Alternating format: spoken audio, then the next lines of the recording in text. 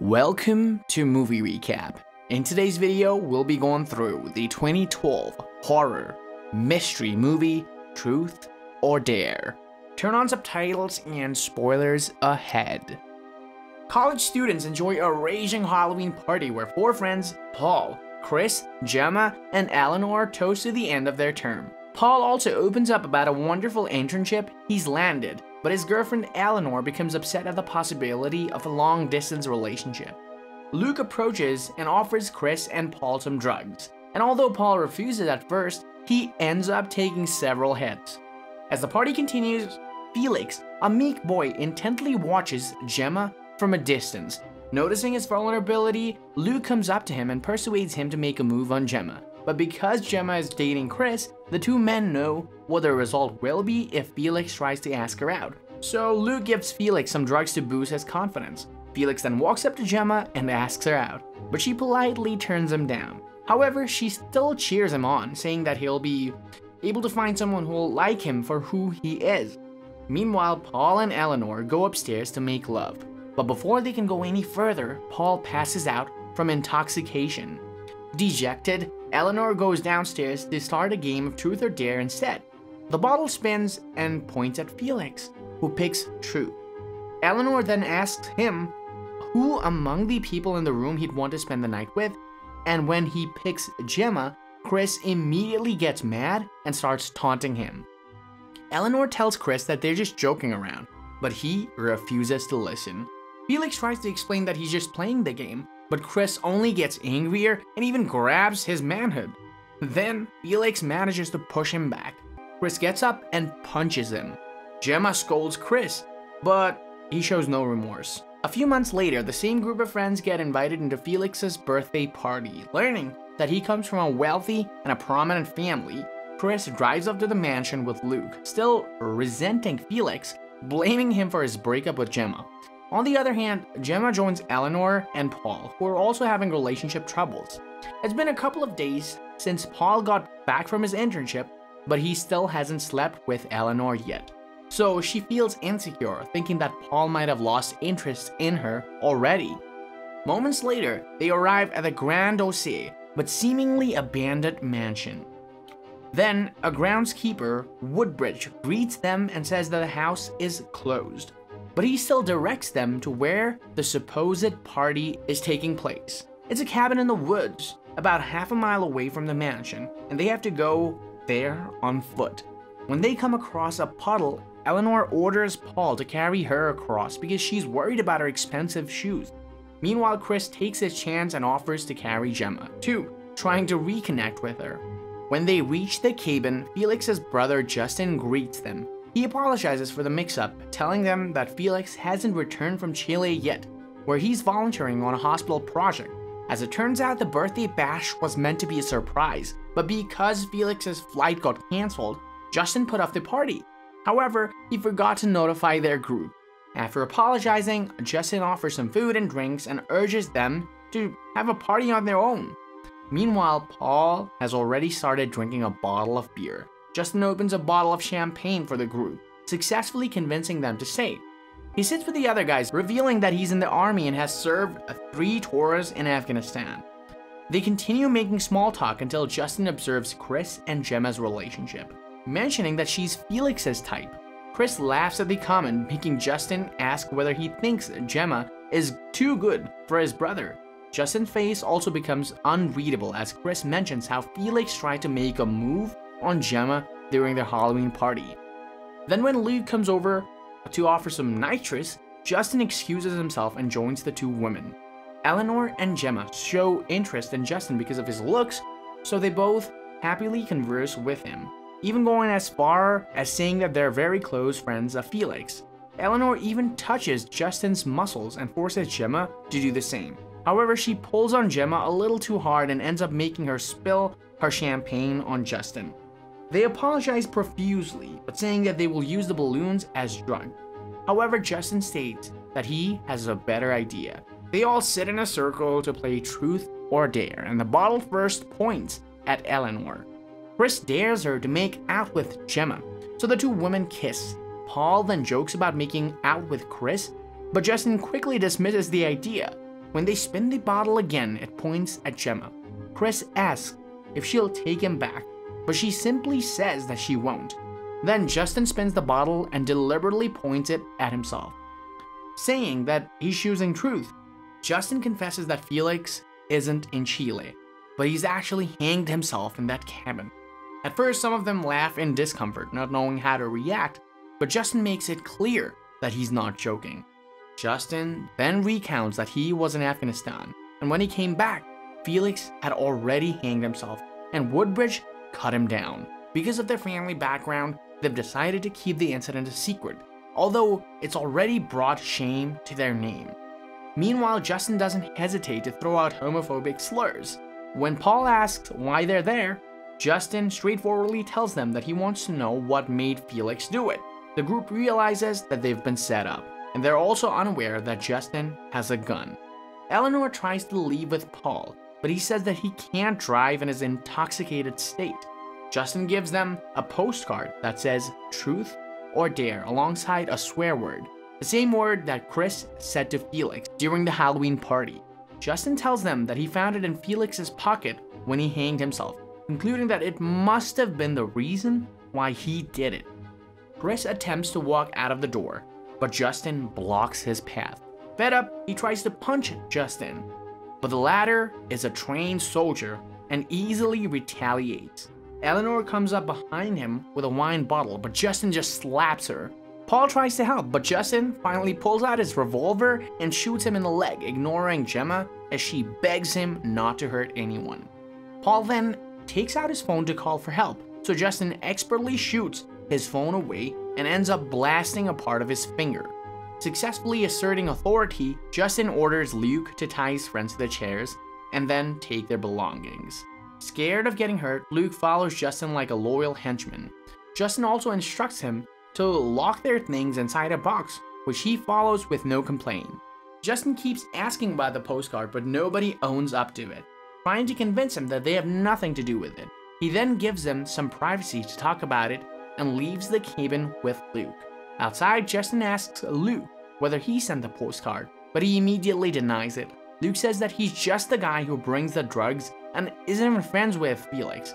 He tries to persuade Justin to let things slide, but he's too upset over his brother's death. Justin then asks about the Halloween party, knowing that Luke sold Felix drugs to have the courage to ask Gemma out. Although Justin disapproves of his actions, he lets Luke off the hook and just asks him who he thinks sent the postcard. Meanwhile, the group just starts arguing about the postcard as well. Eleanor and Gemma think it's Chris who did it because of the words he said and because Felix was the reason why Gemma broke up with him. However, Paul believes that Chris didn't do it. Paul urges his friends to stop fighting and focus on getting out. He orders them to keep twisting their hands out of the tape and then instructs Gemma to reach the workbench behind her and look for some tools if they can use to escape. Unfortunately, Gemma's chair topples over, alerting Justin outside. When the two men get back inside, Paul tries to reason Justin to let them go, but he isn't just getting started. First, Justin spins the bottle, which points at Gemma, so he asks her opinion on who sent the postcard. Then, when she says that she doesn't know, Justin slaps her. With no other choice, Gemma blames it on Chris. Because of this, everyone starts putting the blame on Chris. However, Chris manages to clear his name by pointing out that he was in Spain when the postcard was sent from London. Chaos then ensues within the group as Eleanor tries to keep pointing fingers, so Justin silences them with a warning shot and continues the game. When the bottle points at Chris, he chooses dare, so Justin takes out the acid test. The group begs Luke for help, but he ignores their plea. Meanwhile, Justin inserts a tube down Gemma's throat that connects the two of the containers, one of which contains tap water while the other contains battery acid. Justin dares Chris to choose between the containers, but he won't give in. Justin then offers to choose for him, eliminating Gemma's 50% chance of survival because he knows which one has the acid. Eventually, Chris chooses the left container, which is luckily the correct answer. Moments later, Justin spins the bottle again, and when it points at Eleanor, she chooses truth. Justin asks her who should take the acid test next, but she says no one should take it. However, when Justin tells her that she's going to take the acid test. If she doesn't choose someone, she ends up choosing Chris. Chris confesses that he sent the postcard, but Justin knows that he's lying because he was able to clear his name with an alibi. Paul then speaks up, telling Justin that none of them were friends with Felix because nobody liked him. Paul calls Felix a creep, telling Justin that he saw Felix watching them as Eleanor went down on him. He even calls Felix gay, which angers Justin, who starts saying homophobic slurs again. Justin makes Paul choose the container for Chris's acid test, but he fails to answer correctly. Everyone cries out as they watch Chris writhe in pain, blood coming out of his mouth before finally dying. Before Justin can continue the game, a knocking disrupts them. Luke's drug supplier friend, Johnsy, has followed his GPS and asks to join the party, but he stops him. Johnsy then gets angry, thinking that Luke is just being selfish, but when Justin gets outside to handle the situation, he starts to back away. Justin invites Johnsy to join him, but he refuses and uses pepper spray on him. However, Justin quickly gains the upper hand when he strikes back, breaking Johnsy's arm and using the pepper spray on him too. Then, as a test for Luke, Justin gives him the revolver and tells him to shoot Johnsy. Luke is given two choices. He can aim at Johnsy or he can aim at Justin. But either way, the revolver has 3 bullets left, and he has 50% chance of killing whoever he chooses. If Johnsy lives, Justin will let him go, but if Luke shoots Justin and ends up drawing a blank, he'll kill everyone. So reluctantly, Luke ends up killing Johnsy. Inside the cabin, the group tries another shot at escaping by guiding Gemma as she swivels her chair towards the workbench. Although she topples over again, she manages to get the tool out and reach for the saw while Justin is preoccupied outside. Gemma cuts herself free and prepares to release the other two, but Eleanor just tells her to run because there's no time. Gemma does as she's told, which upsets Paul because they could have escaped already. However, Eleanor knows that with Paul's injured leg, he won't be able to run anywhere. Outside, Luke starts to break down because he just killed someone and tries to return the gun to Justin, but Justin tells him to keep the weapon because he trusts him now. Luke is scared about the consequences because Justin promises him that his powerful family will cover for them. He finally gets Luke completely on his side. Then they go back inside, dragging Johnsy's body in. When Justin realizes that Gemma has escaped, he immediately runs to the car to track her down, leaving Luke to watch Eleanor and Paul. Gemma returns to the mansion and finds Felix, who's still alive. However, he's bedridden and almost fully paralyzed, watching the group's demise on a screen. Gemma confronts him about the cruelty, but he can't answer. Instead, Felix warns Gemma with his eyes that someone is behind her. And when she turns around, she sees Woodbridge pointing a shotgun at her. He was the one who saved Felix, and now he takes care of him after he tried to kill himself. Unfortunately, Felix ended up getting brain damage when the oxygen got cut off from his brain. Gemma tries to run away and hides under the bed before kicking the groundskeeper. She then takes Felix as a hostage, noticing that he has a small blade taped to his finger, successfully scaring Woodbridge away. Gemma takes the shotgun and slowly leaves, but the groundskeeper is waiting to ambush her. As they get off into a scuffle, she ends up shooting the old man. She goes back to Felix and asks for a phone, so he points towards the computer. However, as Gemma tries to get help, the internet suddenly gets cut off, and she realizes that Justin has caught up to her. Gemma once again tries to escape, but Justin drags her back inside Felix's room. There, Justin snaps Gemma's neck in front of Felix, who closes his eyes, refusing to see her die. Back at the cabin, Eleanor tries to convince Luke to let them go, but he's too afraid of Justin and believes that he'll actually protect him. Eleanor then realizes that Luke was the one who sent the postcard, so he explains that he did it as a joke, a spur-of-the-moment decision because he was jealous of Felix's rich background. Eleanor manages to free herself and fight Luke, pushing him hard. He then ends up slipping and impaling his head on a rake, so Eleanor frees Paul and takes the gun. With no time to waste, Eleanor tries to run away with Paul, who is struggling with his wounds, but Justin returns with Felix in a wheelchair. Eleanor doesn't hesitate to shoot and manages to hit Justin in the shoulder, but as he gets closer to killing him with the last bullet, he deflects the gun and stabs her with a screwdriver. The two end up wrestling on the ground, but Paul comes to Eleanor's aid and stabs Justin. Eleanor then breaks the acid container on Justin's head, and moments later, he finds himself tied to a post. Meanwhile, Paul just wants to go home, but Eleanor isn't done yet. Instead, she forces Paul to get in the car, asking for some time to talk to the brothers. So Paul ends up waiting in Justin's car, where he finds Gemma's dead body. Once Paul is gone, Eleanor asks Felix to play Truth or Dare, as if she already knows the reason why Felix tried to kill himself. Eleanor urges him to look at the person he's most scared of.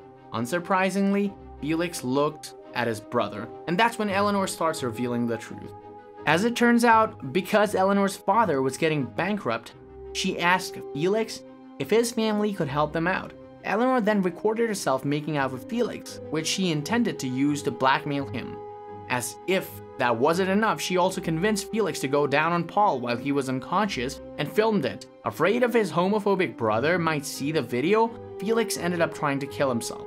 Now that the truth is finally revealed, Eleanor hands Felix a grenade, attaching the pin to his finger.